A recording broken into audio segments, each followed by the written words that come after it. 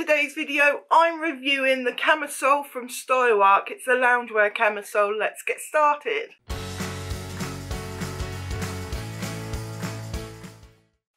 Hi, welcome back to my channel. My name's Claire. If we're just meeting, over here I talk about plus size dressmaking. If you're looking to be inspired, to learn and to grow your confidence, then do hit that subscribe button down below because I bring videos to you every week. So if you've been a long time viewer of mine, you will know that I've been making clothes along with the Great British Sewing Bee. It's a series that I've got on my channel. And a couple of weeks ago, they were sewing loungewear, so I decided I needed to sew a camisole. I'd never sewn one. I did need a camisole pattern because I wanted to sew some for under my garments, which I haven't done yet, but that is a plan of mine. And I also needed some nightwear. So actually, if I went looking for a pattern, it was money well spent. And I did have a look at a few patterns in my stash, but none were just quite right for what I wanted. And so I looked on the internet and I did find a pattern by Stylearc. It's the loungewear camisole, which you can see here. And so I purchased that and made that up, and that's what I've got here. So I've got my toile there and my final make there. So a little description of the pattern. It's got a V-neck at the front and the back. It's got side bust darts and it's got a very soft curved hem at the bottom. It also comes with facings for the inside. So the pattern comes with two lengths. So you've got a top length and you've got a dress length. It also comes with a free face mask. So that's not like a COVID face mask, but that is a face mask that goes over the eyes when you sleep. So that's a nice little extra that they've added in there. So this pattern is super versatile. You can wear it to bed. As I say, that is one of the things that I bought my pattern for, is to wear a nightie to bed. But you could also, depending on the fabric you use, you could wear it outside as a top or a dress. In the summer, it'd be a very light dress, so you would want it to be quite warm if that was the case. And that would be quite cooling on you if you got overheated quite easily. You could also wear it as loungewear, so wear it around the house, which is what the name of it is for. So I guess that's what its intended use is for. So there's lots and lots of reasons you could wear this, and actually it's an essential in my pattern stash, and I'm so pleased that I actually have it. And actually, if you have the Ogden Cami, then this would be a great alternative if A, the Ogden Cami didn't go up to your size, and B, if you needed darts, because the Ogden Cami doesn't have darts and it only goes up to either an 18 or a 20, I can't remember which. But I'll get onto the measurements of this pattern in a second. Yeah, it is a great alternative to the Ogden Cami.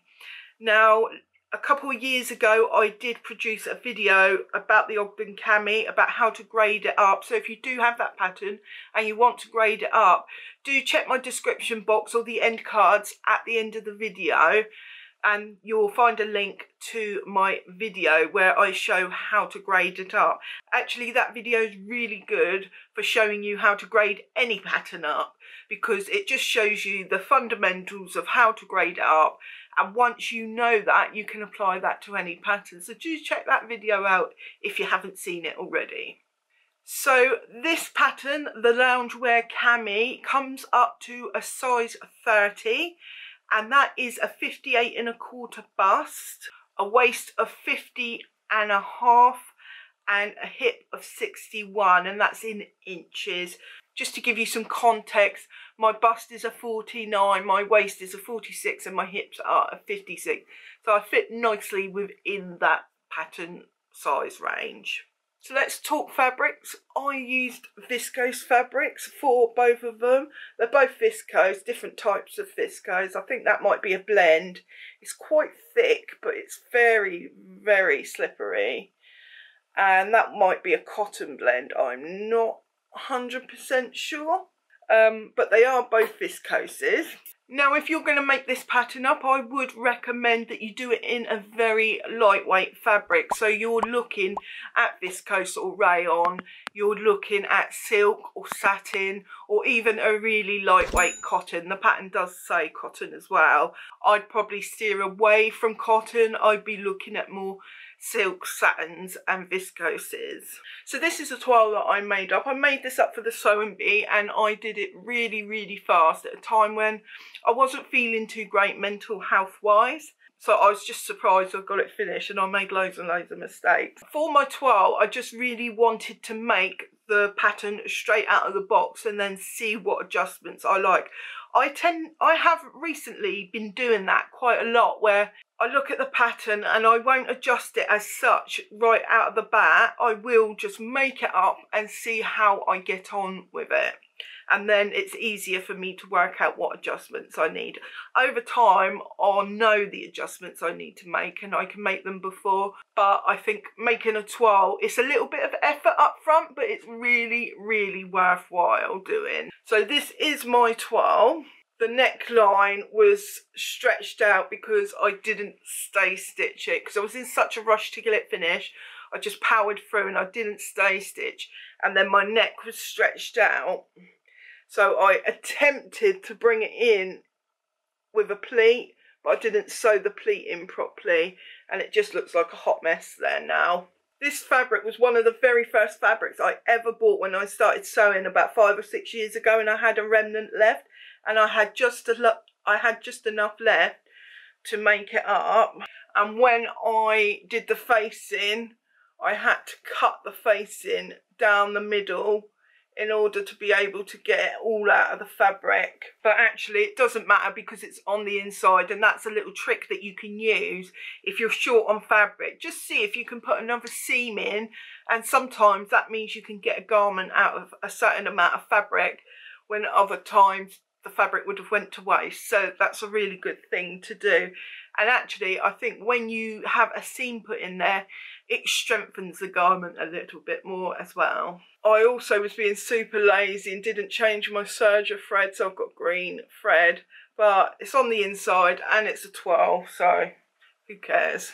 So looking at the line drawings and the information on the actual pattern, I knew straight away that I would need it a little bit longer. I wanted it to cover my bum and my tummy, so I knew off the bat that I would need to lengthen it, and I did do that straight away, and I actually quite like the length.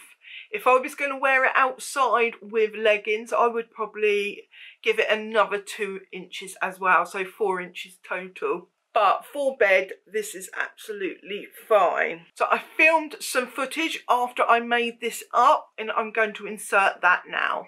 So here is my completed toile.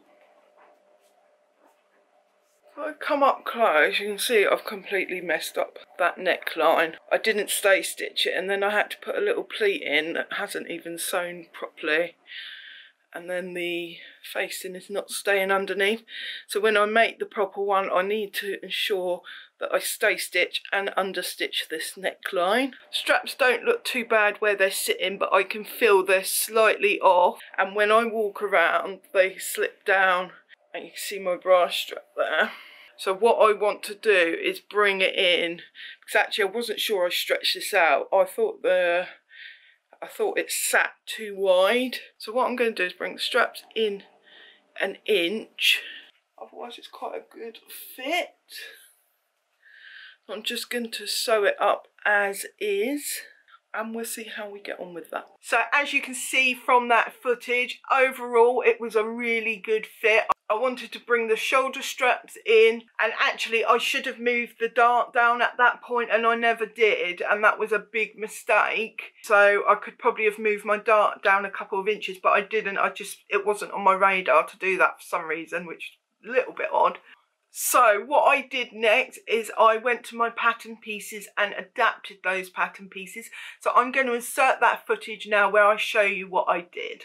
So this is my front bodice pattern. Here is the centre front. So here is the tip of the V, and it goes up to the strap there. So what I found when I tried on my toile was that the strap sits too wide. So here's This is the sleeve or the arm side. So that's the armhole. I need to keep the width because the width was nice. So I just need to redraft this top bit so that the strap sits a bit closer this way. So there's a really simple way of doing that, and I'm going to show you that now. So you'll need some paper. I've just sellotaped 2 A4 pieces together. You're going to need a pen.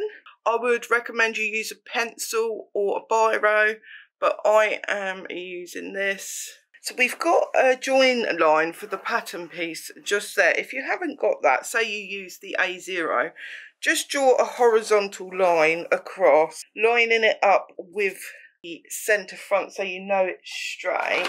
So you'll get a ruler, line the ruler up with the edge there, and then just draw a line. I don't need to do that because I've got this line here, and I'm going to use that line. So as you can see, I've got that line lining up with the bottom of the paper there. So I've got the edge of the centre front alongside this line, this cut line of this paper. This would be the centre front of our new pattern piece. However much you want to move it towards your centre front, measure that on your pattern piece.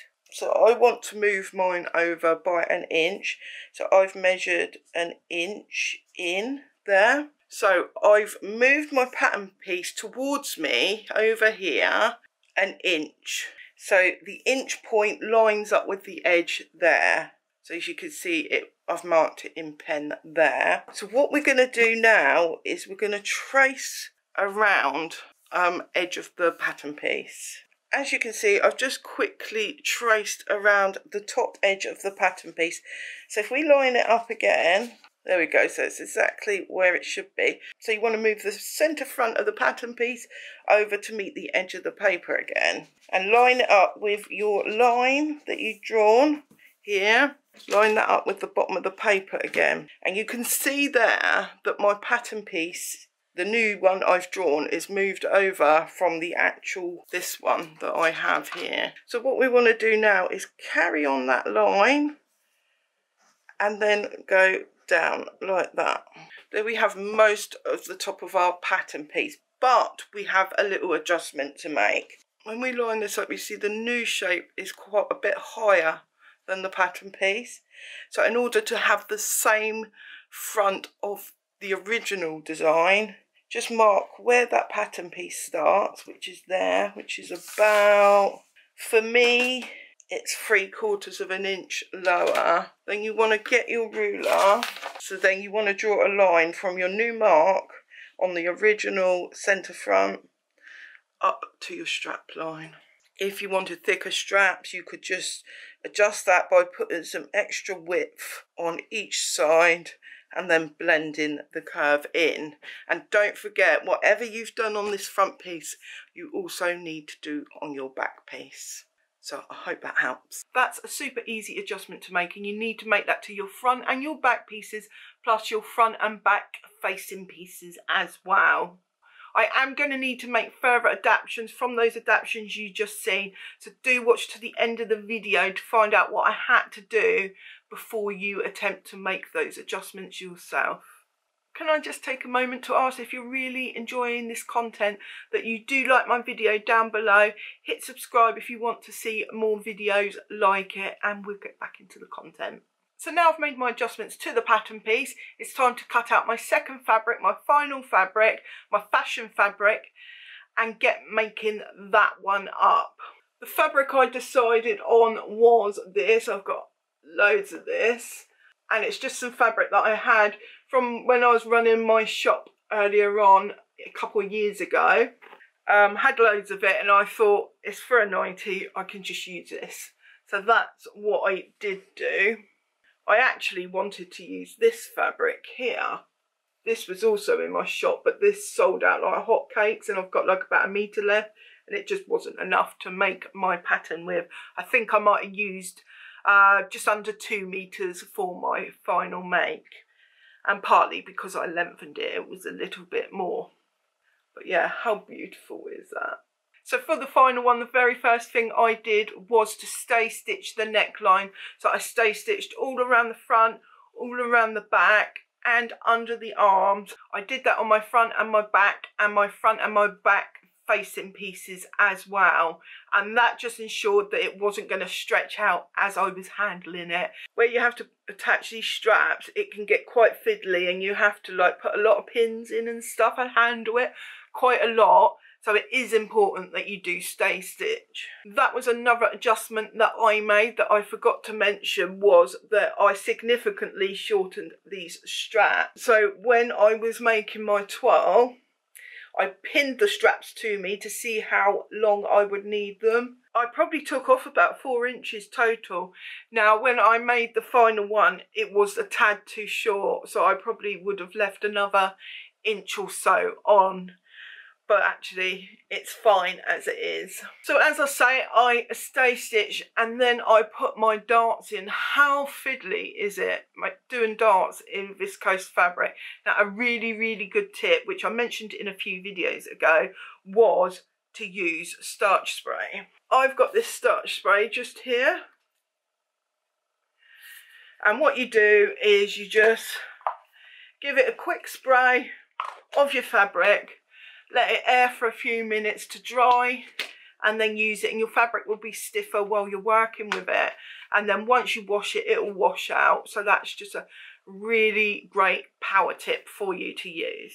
Now, did I take my own advice? No, I didn't take my own advice.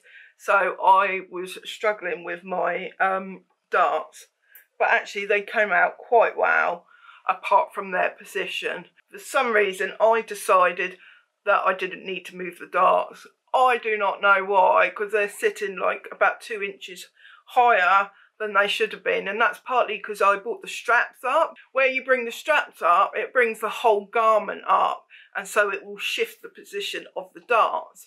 So that's something to bear in mind when you're shortening your straps, whether you will need to move your darts. I created my facings and serged the bottom edge and just left it like that. It's on the inside. If it was on the outside, I wouldn't leave serged edges like that. Then I French seamed the front and the back, and I forgot to mention, but I did that on my toile as well.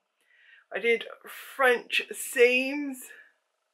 Don't know if you can see that because the fabric's all the same, but I've got a French seam there. A French seam is where you sew the fabric wrong sides together, and then you trim the seam allowance, turn it in the right side and sew it again, and then the whole seam is inside of itself, so to speak. You only want to use that on very light fabrics because otherwise it will add too much bulk. So I did that, and then I attached my facings to the main piece with pins, attach my straps, being super careful not to get them twisted, and I double checked before I sewed them down, and then sewed that down. Then I understitched it, which I would show you my understitching, but it's the same colour as the fabric. Understitching, which is where you stitch a line of stitching very close to the edge on the inside piece, just means the fabric will roll to the inside and you won't see the seam on the outside. And then I just did a quick and dirty hem. Now, I probably should have taken more time and effort with my hem. I should have made some bias binding actually and finished it with bias binding, but I just serged and turned it under. And it's finished. It was finished in an hour or two. It's just a really quick, simple make. Just a quick mention of the instructions. Now, Stylearc are traditionally not the easiest instructions to understand if you're a beginner. They are more aimed at intermediate level. However, I didn't look at the instructions in this. Although I've never sewn a cami, I did, well, have I sewn a cami? I said at the beginning I haven't sewn a cami, but actually I've sewn the Ogden cami, so I have, and I knew what that was like. So I didn't need to follow the instructions, so I didn't. So I can't comment on how difficult they are, but if you've made a cami before, you won't need the instructions. It'll be very intuitive. The instructions should be fine, and if they're not, you can refer to other instructions. If you've got other cami patterns, you could refer to them, or just look it up online and you'll find someone who is explaining how to do it. But actually, I think you'll be fine with the instructions. I have heard that Stylearc are looking to improve their instructions. I'll put a quick screenshot up here of the instructions so you can just see what they're like at a glance. So I'm going to insert some footage now of me wearing my final make and showing that off to you. Excuse the washing machine. So this is my final one. So as you can see, I've brought the straps in a bit, well, about 1 inch actually. I took more care with the front, so that's sitting really nicely. It needs an iron. This has just been shoved on the chair for a few days.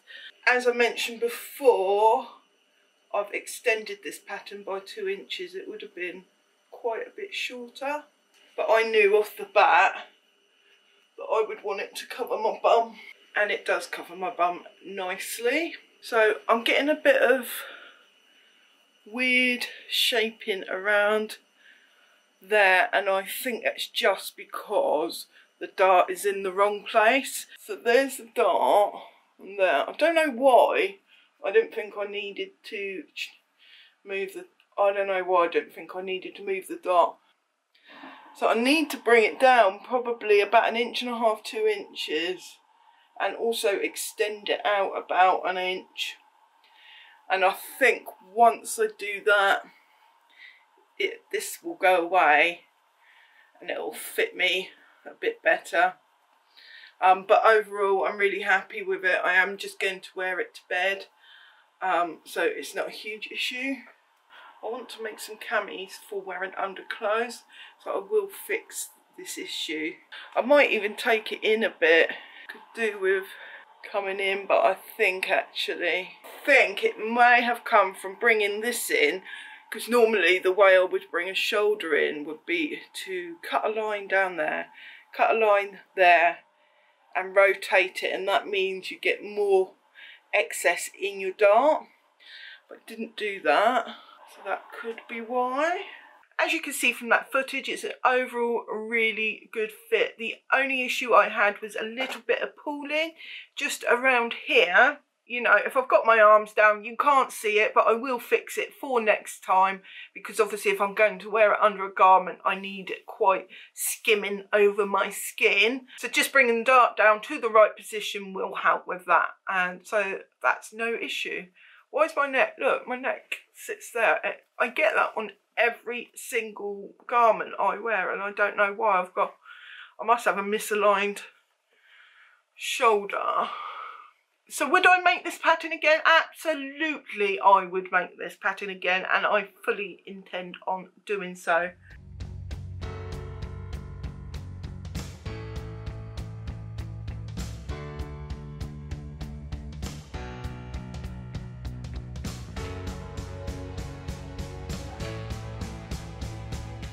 Darren says this is good, so he doesn't have to hold the camera.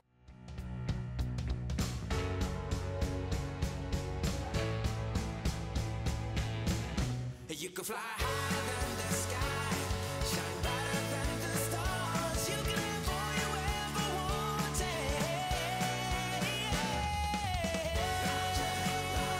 I've got 2 pyjama tops that I didn't have. I tend to just sleep in my underwear, and now I can sleep in these, and all is good in the world. It's a question of the day. Have you made a cami top, and how did you find it? Do you think it's a beginner sewing pattern or a more intermediate? Which pattern did you sew? Do let me know downstairs in the comments. If you really got value from the content I showed you today, perhaps you'd like to check out this video. It's how to grade the Ogden cami up, or maybe check out this playlist here, which is all my review videos for plus size patterns. So there's lots and lots of information in there, including lots of adjustments, and I'll catch you in the next one. Happy sewing. Bye.